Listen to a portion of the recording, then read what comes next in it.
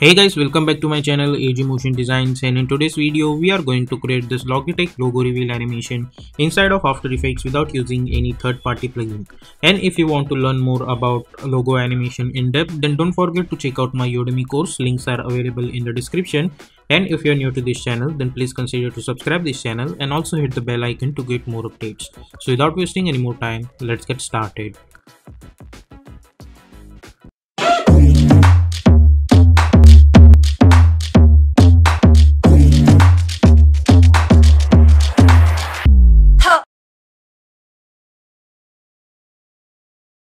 First of all, here we are in Adobe Photoshop.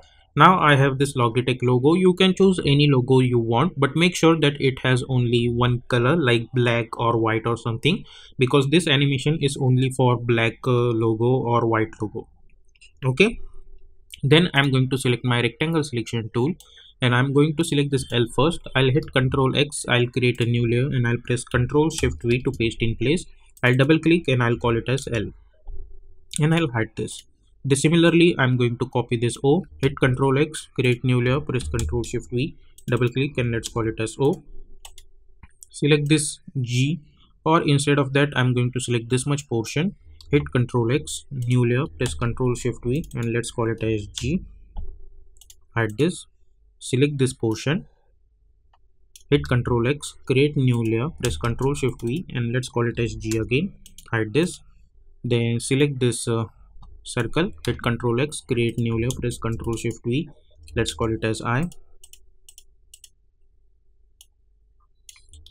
Let's call it as I again. Then we will select this T.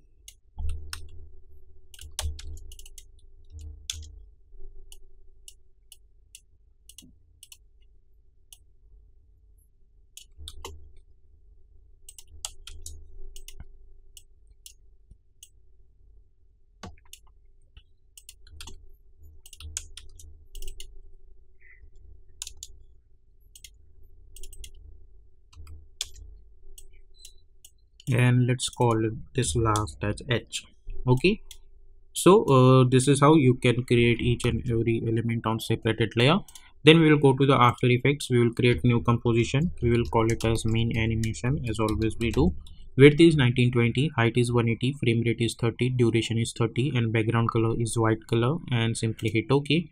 Go to choose grid and guide option, simply hit on title section, press Ctrl I, select this Photoshop file, import as. Instead of footage I'm going to choose composition, return layers and sizes and simply hit import and hit OK. Then double click to open this. We will select all of these layers. I'll hit Ctrl C, go over here, hit Ctrl V, right click new and create one null object, hit Ctrl A, simply select all of them and make it apparent with this null. Select this null, press S and let's decrease the scale somewhere around like this, and we will delete this null object. Now hit Ctrl A to select all of them and let's try to adjust them properly at the center somewhere around like this. Okay, this looks good. Now this is the stuff that we need to animate. So first of all I'll hit Ctrl D to duplicate it and I'll bring this layer at the top and I'll change the color of this one to yellow. Go to the effect and presets panel and search for fill effect and double click to apply and press P for position. Select this, right click and choose separate dimensions like this. Now select this and let's move this over here like this, and then bring this somewhere around over here. I think over here looks good. Then after that right click new and create one null object and we will bring this null object somewhere around over here like this. Now select this and make it apparent with this null. Now select this and we will create one keyframe at Y position, zoom in and let's go somewhere around 1 second and create another keyframe at Y position. Go to the start and let's bring this upward. Select this Y position keyframes and hit F9. Go to the graph editor, select this graph. First of all right click and make sure that you are in edit speed graph. Select this and let's move this handle over here. Select this and let's move this handle over here. So we will get this falling animation. And at this point I'll select this null object, I'll press R, let's create one keyframe. Let's go somewhere around 10 frame forward and we will rotate it like this. Let's make this minus 180. So we'll get something like, if I see this animation, I'll get something like this. And let's move this to 5 frames like this, or let's say somewhere around over here. Okay, yep, I think this much distance looks good. So if I see this animation now, I'll get something like this. Now I'll select this, I'll create one keyframe at X and one keyframe at Y, then go somewhere around over here. I'll select this X position and I'll bring this at this direction, and I'll increase the Y position. Let's zoom in a little bit.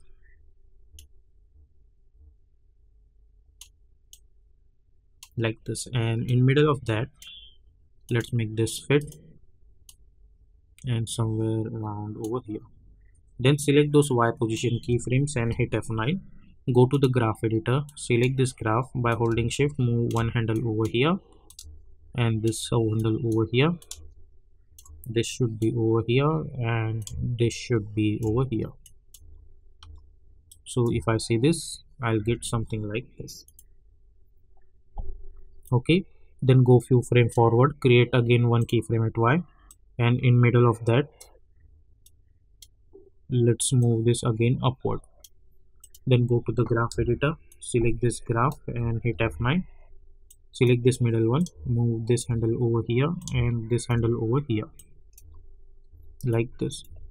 So if we see, we will get something like this.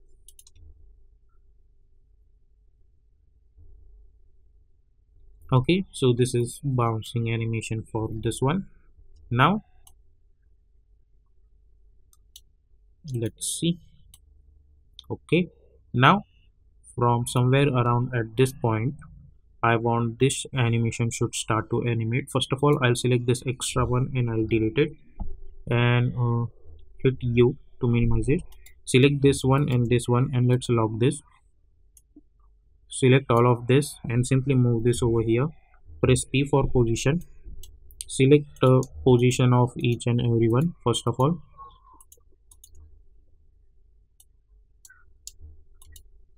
Right click and choose separate dimension. Create one keyframe at X and one keyframe at Y. Go few frame forward and create another keyframe. Go to the start, press S and create one keyframe. Also press R and create one keyframe. Hit U.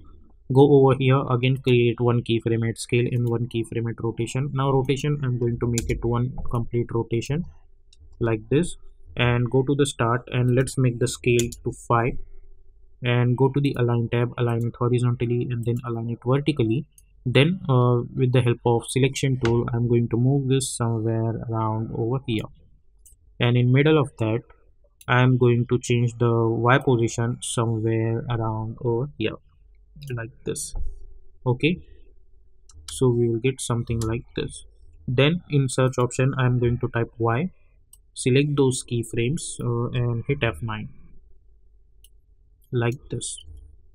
Go few frame forward, create one keyframe at Y again, and in middle of that, let's bring this Y upward. Go to the graph editor, select this graph, by holding shift move this handle over here, select this and move this handle over here, select this, move this handle over here, select this, and let's move this handle over here. Select those keyframes and hit F9 again. Select this and let's move this handle over here, select this and let's move this handle over here, this handle over here, and this handle over here. So if we see, we will get something like this. Okay, and now we want this animation should start one by one, so I'm going to do that. So hit page down button one time, select this, move this over here, move this over here. We need to animate it one by one, so move this over here. Let's hit U to minimize each and every one. Hit page down button, select this, move this over here, move this over here, move this over here, move this over here. So if you see this animation now, I'll get something like this. So after that we will select this O, hit U. Let's select those stuff, and by holding Alt I'm going to move this over here like this. So if I say this now, I'm gonna get this kind of animation. And now we will select this and we will delete this fill. We don't need that.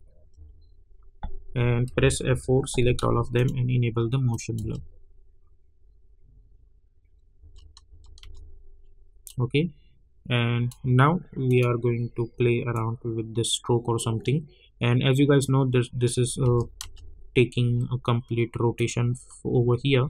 So what we are going to do, I'm going to select my ellipse and let's choose black color, and we are going to create one ellipse. Press Ctrl Alt Home and select this and move this over here like this. Okay, let's go to the add menu, go to the trim path, and let's make this 50 and let's rotate it somewhere around 90 like this, and simply move this over here. Now initially let's make this start value 50, create one keyframe at end and one keyframe at start, go few frame forward. Let's make this start value 0 and end value also 0. Select the start end value and let's move this over here like this. So we are gonna get something like this. So if you see, we will get this kind of stuff.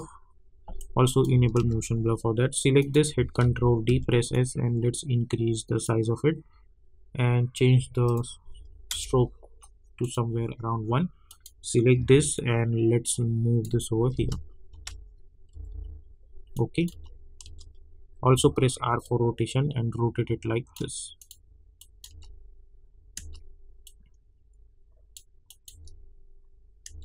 Okay, so if you see this now, we will get something like this. Now let's select all of them and press Ctrl Shift C, and we are going to call it as animation and hit OK and press Ctrl Y to create one solid background and bring this backward. Now right click new and create one adjustment layer. Go to the effect and presets panel and search for tint effect and double click to apply, and we will swap this color. Now let's go to the start. Now select this and press P. Let's create one keyframe. I'll go somewhere around 20. Create another keyframe. Go to the start. Select this and I'm going to move this over here. I'll select those keyframes. I'll hit F9. I'll go to the graph editor. Select this and let's move this over here. And let's this should animate somewhere around at this point like this. Okay, so if I see like this, or instead of that, let's do one thing. Let's select and delete this. I'm going to go and I'll move this over here. Okay, and hit F9 and then go to the graph editor, select this and move this over here and move this over here. Okay, like this. Then at this point, right click new and create adjustment layer, apply tint effect and swap this. But this point I'm going to select my ellipse tool and let's add white color or choose any color like this, and I'm going to create one ellipse. Press Ctrl Alt Home, press T for opacity. Let's decrease the opacity and let's try to adjust this over here. Select this and move this over here. Press S, initial scale, let's make this 0. Create one keyframe, go few frame forward and let's make this completely like this. Now press T for opacity and increase the opacity. Select the second layer, press F4 and choose alpha mask. Now select this, hit U, select those keyframe, hit F9, go to the graph editor, select this graph. By holding shift we will move this handle over here. Select this and we will move this handle over here. Okay, so this animation should start when this ball hits the ground, or what we call head of this eye. So I'll move this over here like this, and let's increase the duration of it.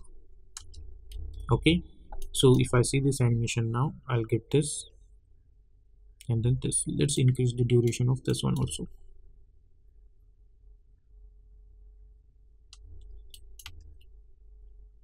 Okay, so if we see this in full resolution, we will get something like this. So this is how you can create this kind of Logitech logo reveal animation.